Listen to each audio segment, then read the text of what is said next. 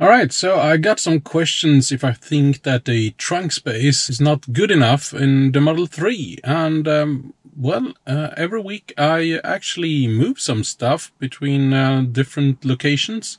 And it's not, big bulky boxes or hard shell suitcases or anything, but it's more like backpacks and bags and stuff like that. So let's see just my weekly packaging of the trunk and see how much I fit in there. And actually it's still some space left in the trunk, so let's check it out.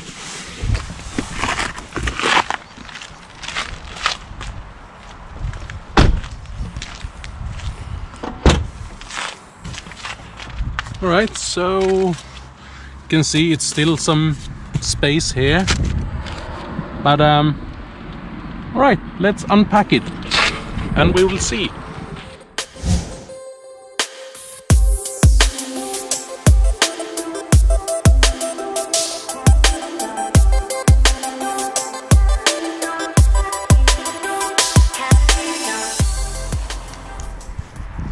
Alright, so this is what it looks like.